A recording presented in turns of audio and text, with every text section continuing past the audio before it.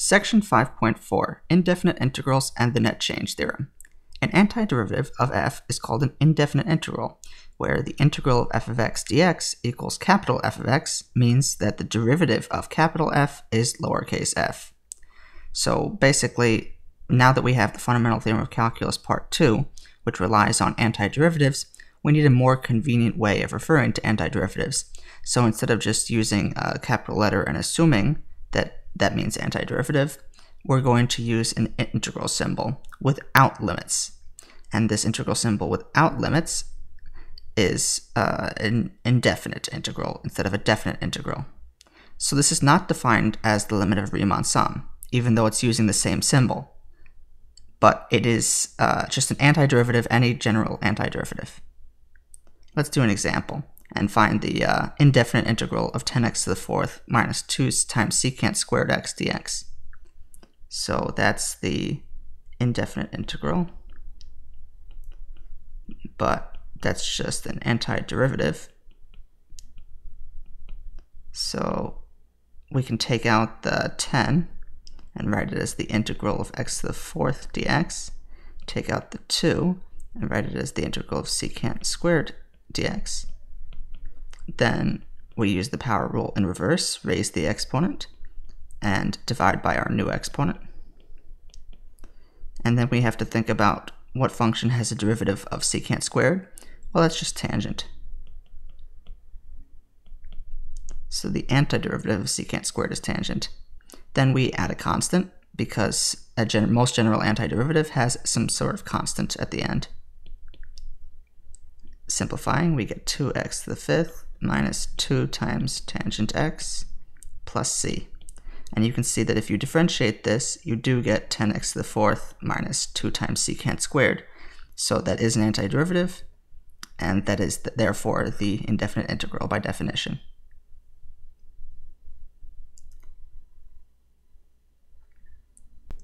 Let's evaluate the indefinite integral of cosine theta over sine squared theta d theta. In order to do this, we probably need to manipulate our function somewhat, because we don't have an antiderivative of cosine theta over sine squared theta right off the top of our heads. However, if we split our fraction into two products, we get 1 over sine theta and cosine over sine theta, which are both familiar functions. 1 over sine theta is just cosecant theta, and cosine over sine is cotangent. And we might remember that this is the derivative of minus cosecant. So that means the antiderivative of this is minus cosecant plus c, where c is some constant. Let's do another example and evaluate a definite integral.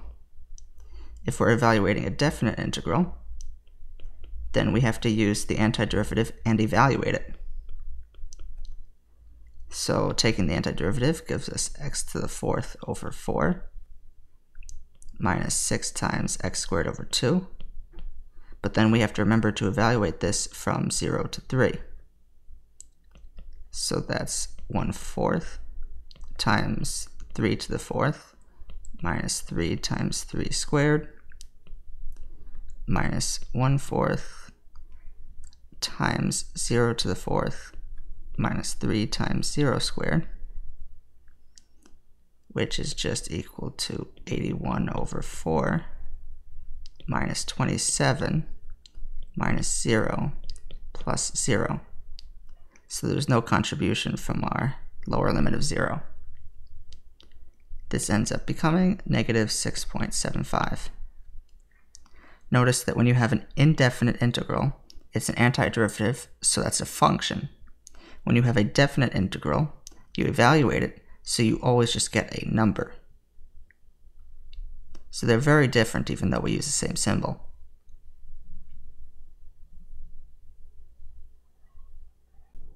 Let's find the indefinite integral of this function and interpret the result in terms of areas. So rewriting it, we get the integral of 2x cubed minus 6x plus 3 over x squared plus 1 dx from 0 to 2. So that's 2 times x to the 4th over 4 minus 6 times x squared over 2 plus, well, this function is not immediately obvious what the antiderivative is. You have to think way back to when we were taking derivatives of inverse trig functions. 1 over 1 plus x squared is the derivative of tangent inverse. So that means that 3 over x squared plus 1 is 3 times tangent inverse when we take the antiderivative. And we'll evaluate this whole mess from 0 to 2. So simplifying, we get half x to the 4th minus 3x squared plus 3 times tangent inverse from 0 to 2. And then we plug in 2, so we'll start with b and then subtract a, which is 0, so half of 2 to the 4th minus 3 times 2 squared plus 3 times tangent inverse of 2. Notice, however, we'll subtract off 0 plugged in here, which is 0, 0 plugged in here, which is 0, and 0 plugged in here, which is 0. So there is no contribution from the lower limit of 0. So we simplify, we get minus 4 plus 3 times tangent inverse of 2, which is the exact answer. If we plug into the calculator, we can approximate this as negative 0.67855. In order to interpret this as a result of, in terms of areas, we should probably take a look at a graph. So let's draw this. Let's see. Looks something like this. That's a 2, and this is a 3. So here's what the graph looks like from 0 to 2. Notice that if we integrate over here, we get an area, which is positive. If we integrate over here, we get a negative value for that area, so it's like a signed area. And then over here, we get a positive area again. It looks like the area over here dominates, which it does because our answer is negative. So it's the sum of these areas, but we subtract this area.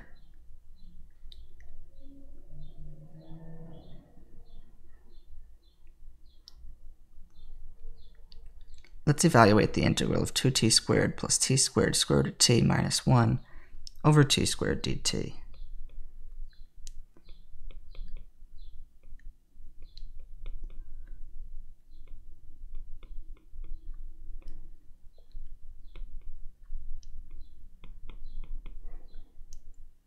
Well, we should probably manipulate our function a little bit before we get started.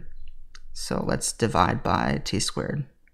So we get 2 plus t to the 1/2 minus t to the minus 2 dt. Now we can integrate using the reverse power rule as our antiderivative. So we get 2t plus t to the 3 over 2 divided by the new exponent of 3 over 2 minus t to the minus 1 over minus 1, all evaluated from 1 to 9. Simplifying, we get 2t plus 2/3 t to the 3 over 2 plus 1 over t from 1 to 9. So that equals 2 times 9 plus 2/3 times 9 to the 3 over 2 plus 1/9 minus 2 times 1 plus 2/3 times 1 to the 3 over 2 plus 1 over 1. So it's not as much fun usually to integrate from 1 as it is to integrate from 0, even though 0 doesn't always end up canceling out. Sometimes you just end up with not even having to subtract anything off. In the end, we get all of these numbers that combine to give us 32 4/9.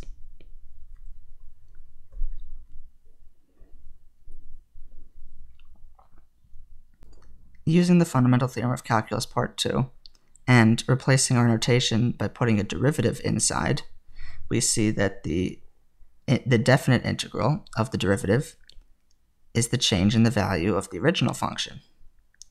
So that implies that if we integrate a derivative, we take an antiderivative of a derivative, then we get the net change of the original function. So for example, a particle moves along a line, so its velocity at time t is t squared minus t minus 6. Let's find the displacement of the particle during that time period, from 1 to 4. So our displacement will be the change in position, s of 4 minus s of 1. So this is equal to the integral of velocity, because velocity is the derivative of position. So that's the integral from 1 to 4 of t squared minus t minus 6 dt, which is t cubed over 3 minus t squared over 2 minus 6t, all from 1 to 4. Evaluating that from plugging in 4 and then subtracting by plugging in 1, we get negative 9 over 2. So that means that the particle ended up moving 4.5 meters to the left.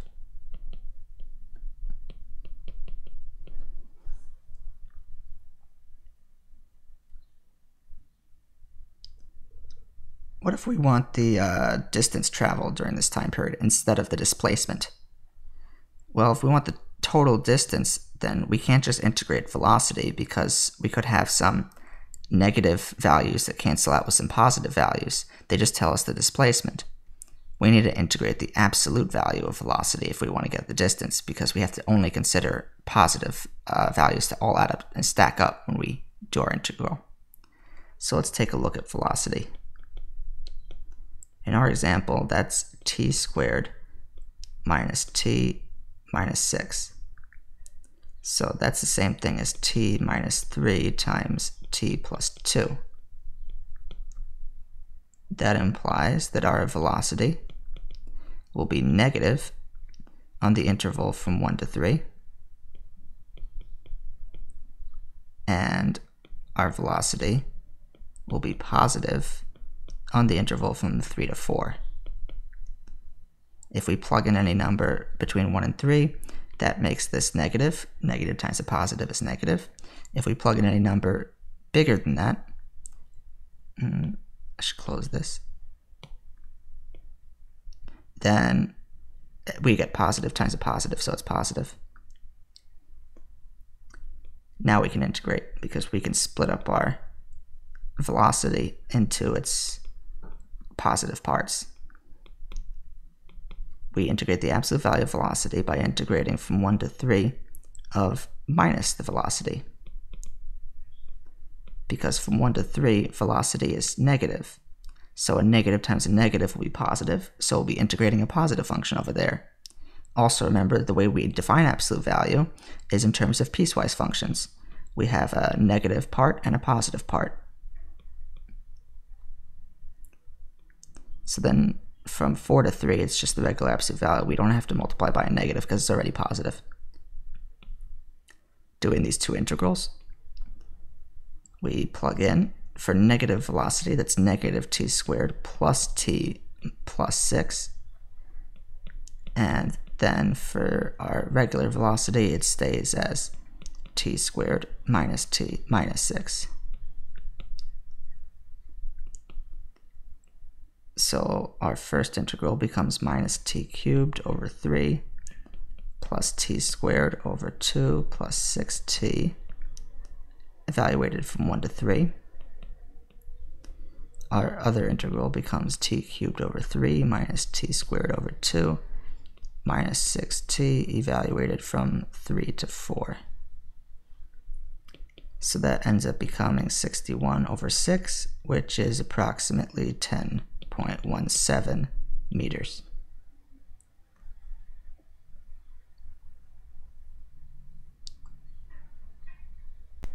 The figure shows the power consumption in the city of San Francisco for a day in September. P is measured in megawatts, so the power is in megawatts. T is measured in hours starting at midnight. Let's estimate the energy used on that day. Well, power is the rate of change of energy. In other words, P of T is the derivative of some energy function, E of T. So that means that if we integrate from 0 to 24, that's the end over there, P of T dt, then that will be the same thing as the integral from 0 to 24 of the derivative of energy. So that'll be the net change of energy from 0 to 24. Let's approximate this value using the midpoint rule. You can choose midpoint, left, right, your sample points anywhere. However, when you're doing approximations, the midpoint rule tends to be a better approximation than going left or right. So let's make 12 subintervals, where each subinterval has a width of 2. So then we're doing the integral from 0 to 24 of P of T dt. We'll use that to get our net change in energy. And this is equal to the power evaluated at 1 plus the power evaluated at 3 plus the power evaluated at 5, and so on, until we get to the power evaluated at 21 and the power evaluated at 23. Notice we get these values because if we split this thing up into all of these little subintervals, each subinterval is 2 units long, then the midpoint is at 1, and then the midpoint is at 3, and then the midpoint is at 5, and so on. So we plug in all of those midpoints. We don't forget to multiply by the width, delta t, of each of our intervals. And we end up with 440 plus 400 plus 420 plus 620 plus 790 plus 840 plus 850 plus 840 plus 810 plus 690 plus 670 plus 550, all times 2, which is equal to 15,840 something. Well, let's go back. P was in megawatts, T was in hours. So if we took the derivative, we would think it would be megawatts per hour, but we're not taking the derivative. We're taking the antiderivative. We're going backwards. So instead of dividing by hours, we should multiply by them. So our units become megawatt hours.